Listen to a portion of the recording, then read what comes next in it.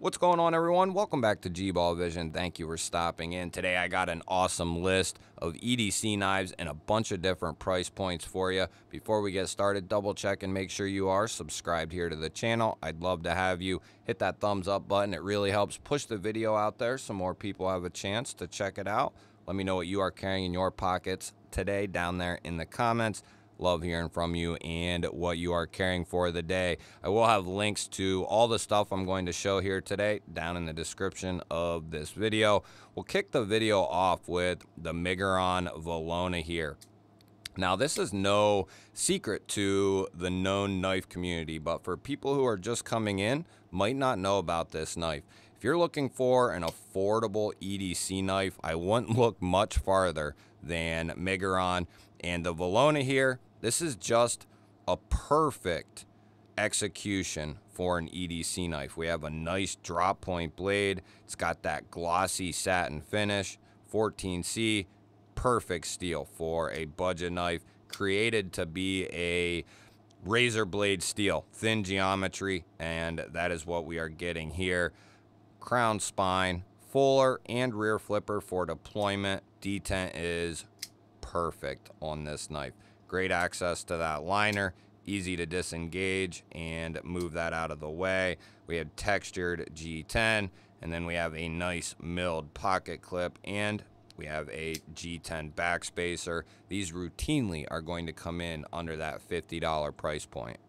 If you're someone who enjoys a front flipper, then the Fintizo Go43 here, this thing is awesome. It's a new offering from Olatins, and they have been doing a phenomenal job on their budget knives here. 14C 28N, again, we have this drop point blade with a dual grind on it. Looks awesome, gives us some character. It's got this gray PVD finish. Front flipper for deployment. Nice, snappy front flipper, and it is designed very nice. You can do all the front flipper things your little heart desires with that front flipper. It's comfortable, easy to get to, grippy because of that jimping on that flipper. Really like this knife. Bunch of different G10s you can get. This one is in jade. Nice minimal deep carry fold over clip there. Not going to be reversible on this particular model. Great access to that liner with a chamfer, and these knives routinely come in like under 40 bucks. This thing is a very good EDC knife if you like front flippers. Olatins has been killing it all year. Next up, we have the Kaiser helmet here. This is a new offering from Kaiser. It's an Azo design coming in Nitro V. We have their black PVD coating, cutout and rear flipper for deployment. Nice snappy detent on this thing, and these are going to be extremely affordable from Kaiser. They are killing the knife world with their pricing and their affordable knives. Now, this is a G10 and carbon fiber laminate. It's kind of a twill carbon fiber laminate.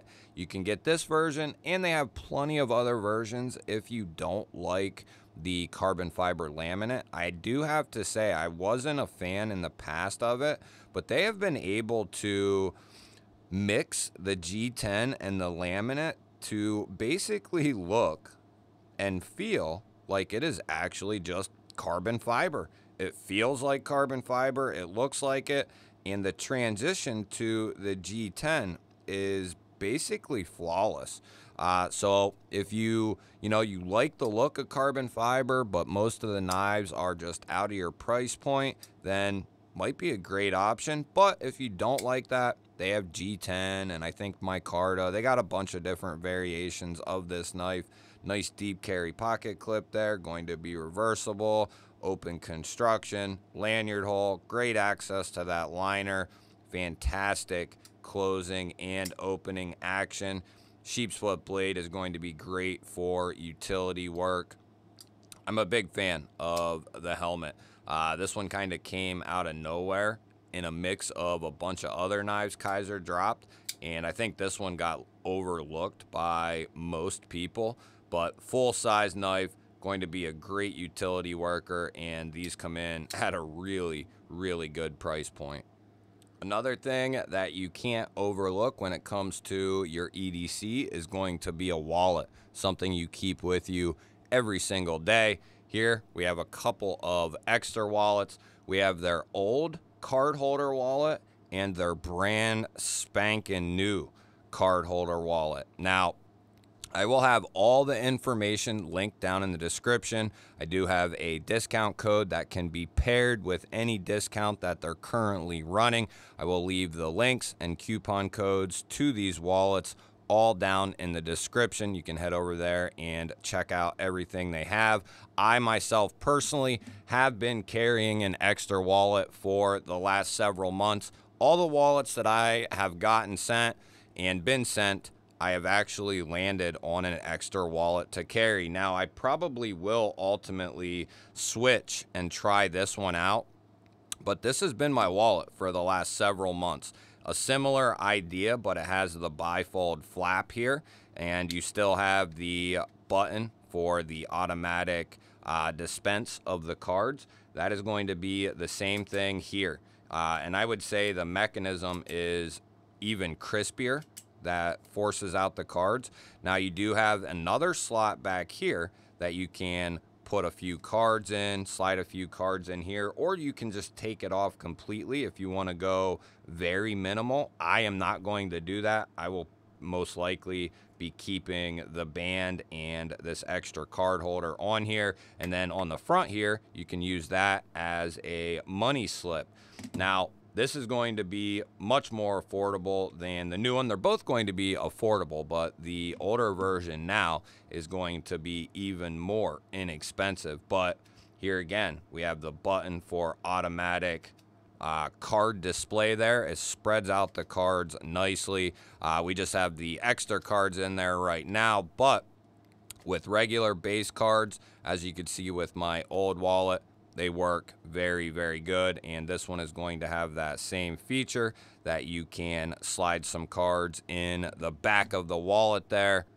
And the reason I say I'm going to keep that little slot on the back of this wallet is because they have a tracker card, and I've been using this card ever since I got my EKSTER wallet. This is an EKSTER tracker card, and you can pair this with an app, and it will let you know wherever your wallet is, or you can get these and put them in anything. It doesn't have to be just a wallet. You can put it in a purse, you could put it in a car. I mean, you could put it anywhere that you can fit this card right here. I was thinking of sliding it in there for use with this wallet.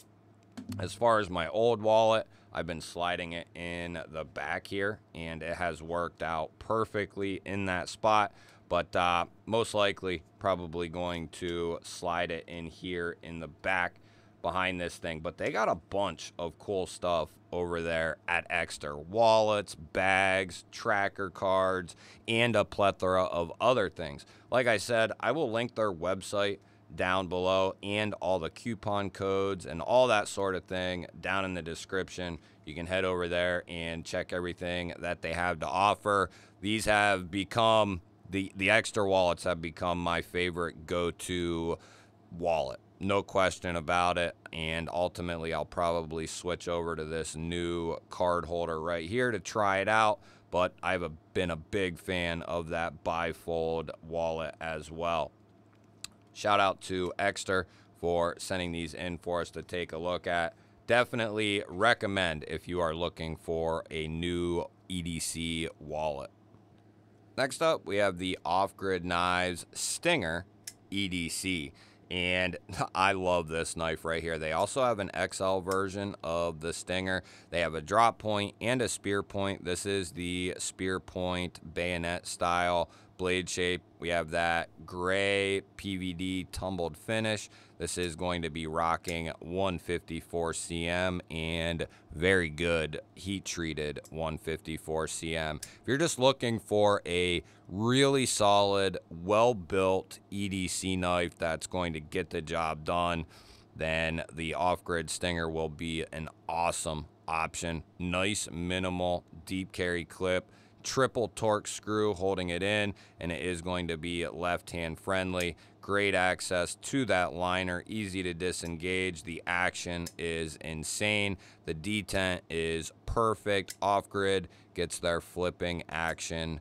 perfectly every single time. Great ergonomics. This is a great size. Not too large, not too small, but like I said, if you like a little bit larger knife, then you might want to look at the Stinger XL, but for everyone else, the Stinger EDC here is an absolute banger of a knife. I'll have that link down in the description, as well as a bunch of other off-grid knives. Next up, we have the Bastion Acorn, and this one was a sleeper for me. I thought initially that I wouldn't be a big fan of this knife, but it actually kind of won me over. It's got an amazing detent in it. Bastion just does a killer job. This one is going to be coming in 14C28N. We have a satin finish drop point blade. Looks very, very nice. Full finger choil. Good row of jimping here that's going to lock you in. Some beautiful micarta for the handle material. Great access to that liner. The closing action is buttery smooth. Nice deep carry clip there. Will be reversible, and it is recessed. Front flipper and cutout for deployment. These are going to be very affordable. Initially, I didn't like the way the handle was done, but it's going to work very, very well in hand and be very comfortable in that choked up grip there. Plenty of edge to get the job done. Bastion Acorn is a sleeper. Next up, we have one of my favorites of this year, the Real Steel Pyrex. This thing is ridiculous. We're looking at Nitro V steel, drop point blade, PVD coated, dual thumb studs for deployment. Real Steel knows exactly what they are doing when it comes to designing and creating a user knife. Great sharpening choil there. Crossbar lock is done superbly.